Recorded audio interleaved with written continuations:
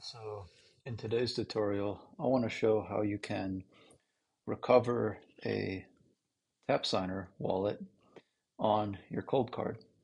And I'll do this in Sparrow Wallet.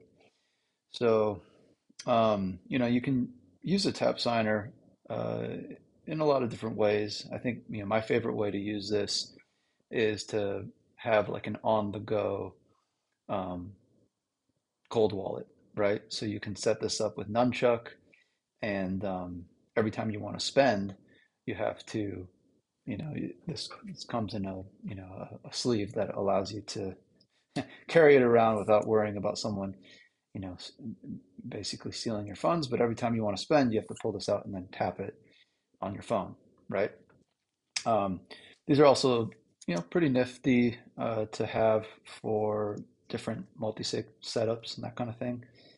But regardless, let's say you have one set up and you just want to make sure that, if this were ever to get lost or if it were to ever break somehow, that you'd be able to recover your funds. Okay. So I'm going to show you how to do that today. The first thing I want to show is how to download the files that you're going to need for the recovery. These files should just be stored, wherever you store important things. So toss it on an SD card, put it in your safe. You could store it on your iCloud, anywhere where you think you can store this and you'll have access to it later, just in case you need to recover your wallet. That's where you'd want to store it. Um, so what we're going to do to get that file is I'm going to go to the wallet that I've already set up in Nunchuck. Okay. You can see I have my Tapsigner as one of my keys, and then I've set up a Tapsigner wallet. And this is in testnet, by the way, but it'll work the same exact way, even if you're in mainnet. Um, I'm going to plug in my SD card reader into my phone. Okay. And what we're going to do is we're going to go into the Tapsigner wallet that we've set up. We're going to go to View Wallet Config. Okay. And the first thing I want to do is I want to export the wallet configuration. The reason I want to do this is just to get the master fingerprint as well as the derivation path of this wallet, just so that we can be sure we're importing the correct wallet into Sparrow, in a bit. So I'll do this, export that wallet. I'll do the BSMS version. Now here, I'm going to plug in my SD card. Okay. And once that's plugged in, I'll go down to Save to Files. All right. And it already opened automatically in the SD card, but if it didn't do that, sometimes it will open, in this screen, or sometimes it'll even open in your iCloud drive. You just have to go back to Browse and then click on, SD card in your locations. Okay, so in here, I'll save that file. So that's the first thing I'll do. And I'll X out of this now. Um, and I will X out of this wallet. One thing I just want to show real quick, just so that another, check that we can make when we import this into Sparrow is I'll show you the UTXOs we're dealing with here. So we have three separate UTXOs, a 1 million sat, 2 millions, and a 5 million sat UTXO, right? So just, keep that in mind for when we import it, just to make sure we're dealing with the same wallet in Sparrow. So I'm going to go back, and the other thing I want to do is I want to get the backup file for the Tapsigner itself. So I'm going to go into Keys, okay? And then up here, I'll click on the three dots again. And now one of the options is Backup Key, okay? So I'm going to click on Backup Key. It's going to ask me for my Tapsigner PIN, which, in this case is 1, 2, 3, 4, 5, 6. Never give your PIN away, but this is, a tutorial. So I'm just showing you how to do this. Click confirm, and now it's going to ask you to tap your Tapsigner. Okay, so there you go. And then again, save to files, and I'll save it on my SD card. Okay. So that's all set now. Um, we're all set with Nunchuck. So I'm going to close that out. I'm just going to show you real quick on the SD card. Okay, the we have the backup file, well, the backup file right here, and then we have that wallet configuration file. If I look at that wallet configuration file, you can see how it has, so the first, uh, let's see, 1, 2, 3, 4, 5, 6, 7, 8 characters. That's the master fingerprint. And then after that, it shows you the derivation path. Okay. Um, and what I've done is I've written that down right there just for safekeeping. Okay. Um, so that's just to show you that. And so now we can exit out of that and take out our SD card. Okay, and we're all set with the phone now, so I'll go ahead and turn that off.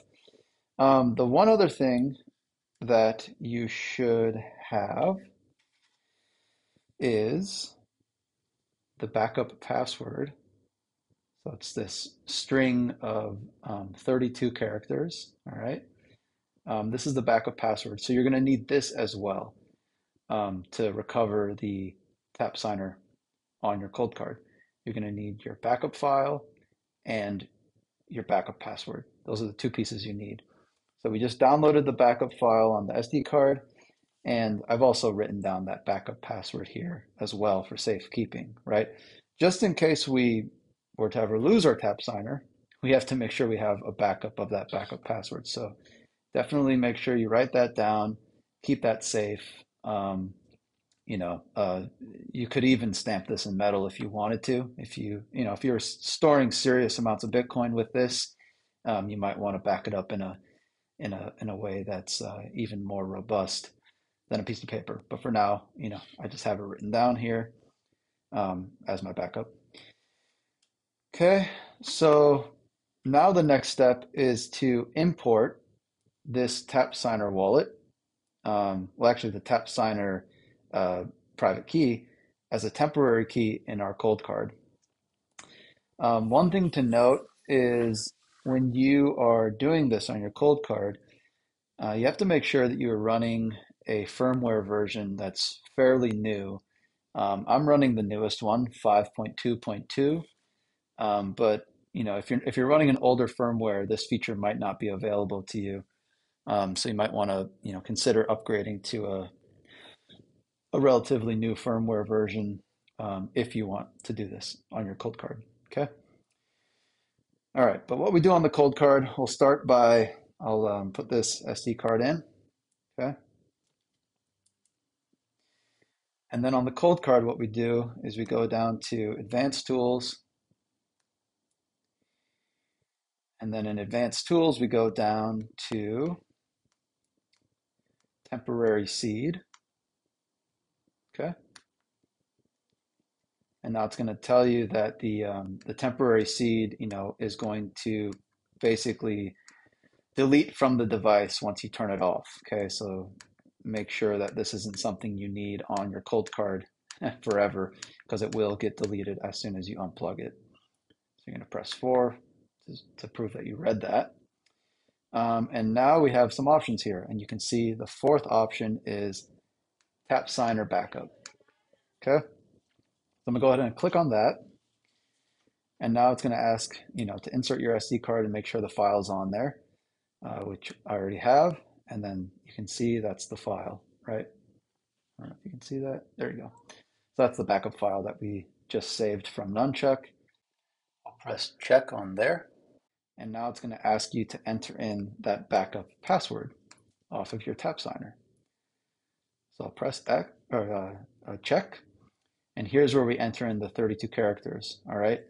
To enter it in, you can cycle through the characters like this, cycle forwards or backwards, but it goes from 0 to 9, right? And then it goes through A through F, okay?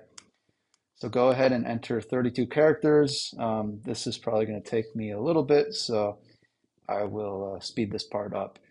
One thing to note, if you mess this part up, it's going to fail and then it's going to make you start all over. So really make sure that you're entering this in correctly. Otherwise, it's going to be very frustrating when you have to enter it in, over and over again. So Let me just do this real quick.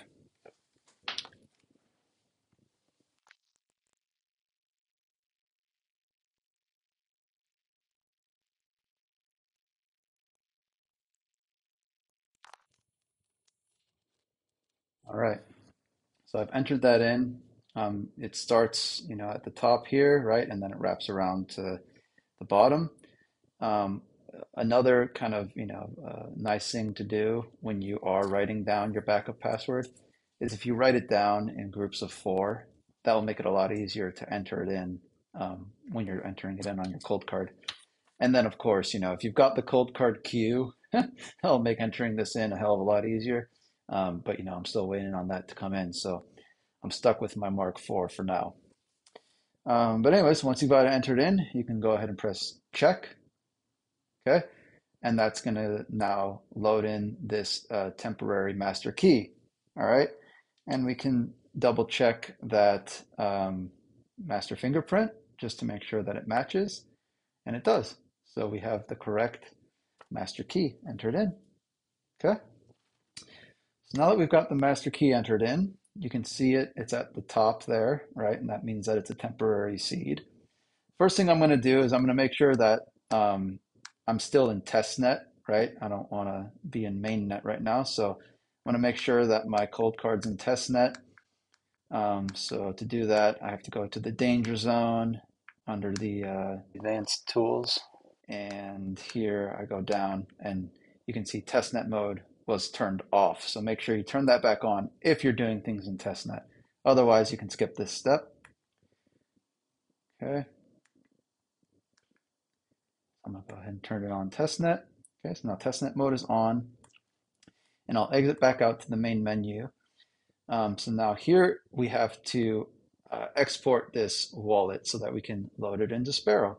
Okay, so I'll go to Advanced Tools, Export Wallet, and now I'll just go to the second option here, which is Sparrow Wallet. Okay, this is going to save a JSON file to the SD card. And there we go. So it's going to save it as sparrow-export.json. All right, so I press check, and then I can X back out, back to the main menu. And I'm going to pop the SD card out, and we're all set with the cold card now. So now the final step is loading this wallet into Sparrow Wallet. This is similar to how you would load any other cold card wallet into Sparrow. So this may already be very familiar to a lot of you, but to those of you who haven't done this yet, what you do is you're going to pop in the SD card into your computer, and then on Sparrow, you're going to go to File, click on New Wallet. Here I will call this Tapsigner Recovery. Okay. Create wallet. And now here I'm going to do an air-gapped hardware wallet. I'm going to click on Import File under Coldcard. Okay. And then here is that sparrow-export.json file that we just saved. Okay. So I'll open that. All right. And there we have it. So, it's like how we saw on the cold card. We have the same master fingerprint. Okay. And then we also have the same derivation path that we had written down as well. So the standard derivation path for a testnet native SegWit wallet. All right. So everything looks good. We'll click apply. We won't give it a password. And now if we go to transactions, we can see that it's the same balance. If we go to the UTXOs, we can see those are the three UTXOs that we had earlier on. So there you go. So now we have basically a recovered version of this wallet on Sparrow.